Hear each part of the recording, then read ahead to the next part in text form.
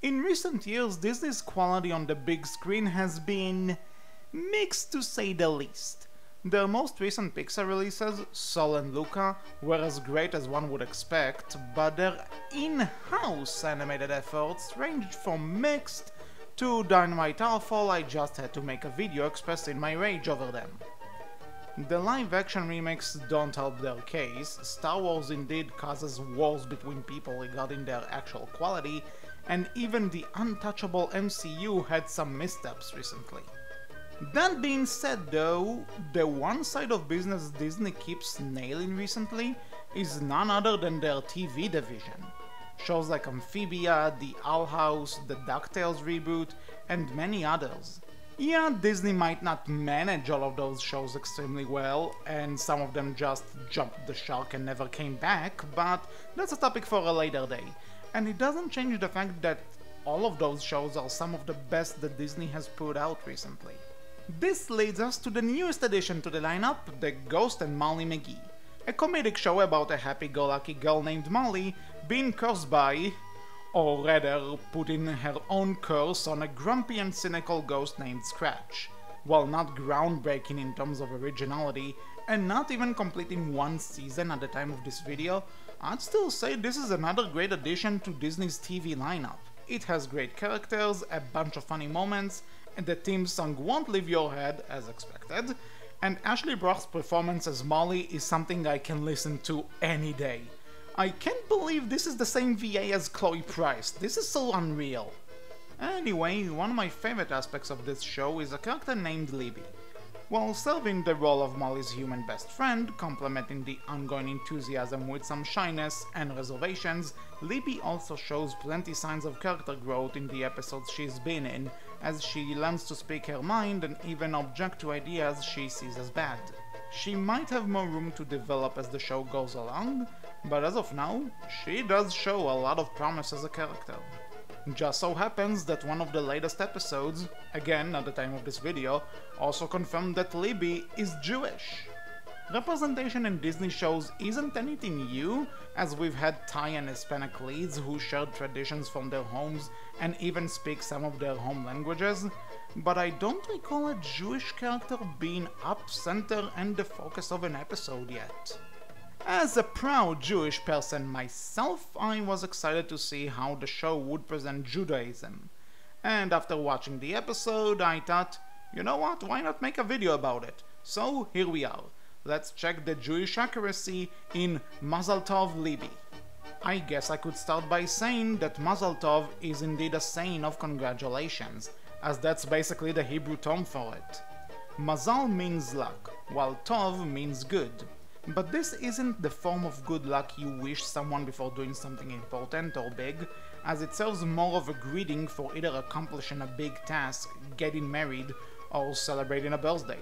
Therefore, the use of the term Mazal Tov in the title is indeed correct, as the episode focuses on Libby celebrating her bat mitzvah. Now, this is the part I was curious about, as some people tend to get it wrong. Most people, even non-Jewish ones, know what a bar mitzvah is. To those of you who don't, when a Jewish boy such as yours truly here reaches the age of maturity, which is 13, he participates in a ceremony at a synagogue where he reads a part of the Torah, Hebrew Bible if you will, and basically becomes an independent man, no longer under his parents' rings. This ceremony is called Aliyah LaTorah, meaning rising for the Torah in Hebrew. A bat mitzvah is basically the same thing, but for girls, it happens at the age of 12 and not 13, and they don't have to read a part of the Torah because girls don't rise for the Torah. At least not initially. You see, a bat mitzvah featuring that part of the ceremony wasn't a thing for the longest time. It sure wasn't back when I celebrated my bar mitzvah 15 years ago. But in recent years, more and more girls started reading from the Torah as part of their bat mitzvah ceremony. I bring this up because Libby mentions in the episode that she is going to read a drasha from the Torah. Initially this made me call foul on the episode, believing they just assumed bat and bar mitzvahs are the same thing with no major difference. Out of curiosity though, I checked if maybe things are different for Jewish girls in the States of Unity, and turns out more and more girls around the world are participating in an aliyah these days. So you know what? Credit to the episode for not only presenting the tradition in the most modern way possible, but also making Libby seem like the kind of girl who would go the extra mile. She doesn't have to do it according to the initial law, and could only celebrate by throwing a party for her friends, but she goes along with it anyway because she respects her religion and because she wants to. That is pretty cool, not gonna lie. One thing I do want to nitpick though is her invitation to Molly. Libby's name is written in both English and Hebrew. While the Hebrew spelling for Libby is correct, what went wrong with the last name? Her last name in English seems to be Stein Torres, and Molly even calls her that later in the episode. While her Hebrew name is spelled as Simcha. I found that a bit weird since Stein is already a Jewish name, so what happened here? Am I missing something? But okay, back to the episode. Molly is doing some research at what a bat mitzvah is, and videos online show that it might be this grand event with huge production budget. And call me a cynic, but I'm pretty sure this is a jab at how some teen girls today ask for huge ass parties with celebrity chefs cooking and expensive dresses. Don't get me wrong, it's awesome if someone can afford all of that, but I always saw these current parties as going overboard. What happened to just inviting family and friends to lunch or dinner at a place and call it a day? I never got it. And it seems like Molly doesn't get it either, as her fantasy for what Libby's bat mitzvah is going to be proves to be, well, a fantasy. There's no fancy food, famous DJs, or anything of the sort, just Libby's extended family and the turtle team. Libby's male relatives do wear yarmulkes, by the way, so that's cool. From this point on, the episode becomes your traditional main character wants to do a big party for their friend, but all the friend wants is to be with their best friend episode, which a lot of shows like this get at some point. Molly decorates the party hall, gets her mother to make a Libby ice sculpture, makes her father the DJ, who actually puts on some Jewish music, so credit there, and relies on her brother to bring in all of the classmates to take place in the party. But Libby, of course, is stressed out about this despite Molly's best intentions.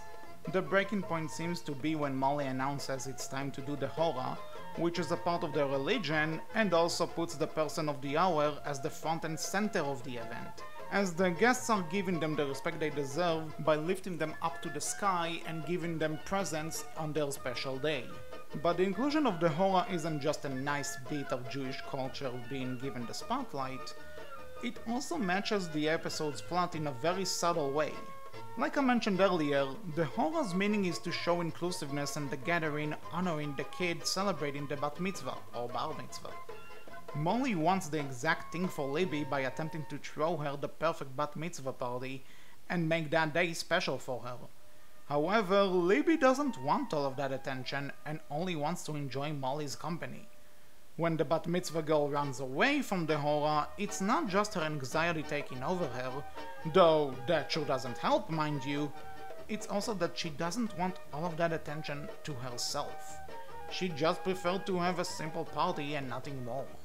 This even comes into play when Libby outright tells Molly she didn't want any of this, and by standing up to her friend's fantasy of the perfect party, Libby did actually grow up on the very day which signals her maturity. Again, this episode may be a traditional trying to make a perfect party trope, but they didn't change birthday to bat mitzvah just to be progressive about it. They also tied the celebration into the themes of the episode itself. Not too shabby, Disney, not too shabby at all. Before I wrap this up, I do want to point out that Scratch mentions during the song sequence that he wants to convert to Judaism. This is of course played up as a joke, but being the entitled Jewish YouTuber that I am, I have to point out two things. 1. Scratch is dead, which already means he can convert. 2. Saying that he could convert, I'd want to see him try to eat a milk-based food and a meat-based food together near a bunch of religious Jewish people. In case you don't know, milk and meat in Judaism is a no-go. Cheeseburger, for example, is technically something you can't eat when you're Jewish because it has meat and cheese in it. You have to wait 6 hours between eating each of them. If you ate cheese, you have to wait 6 hours until you can eat meat. If you ate meat, you need to wait 6 hours until you can eat cheese again. Considering how much Scratch loves eating, I have a feeling he's going to load having that restriction on him. So he shouldn't bother. Also, total races should be a bar and bat mitzvah traditions from now on. I'm just saying, they might had a good idea here.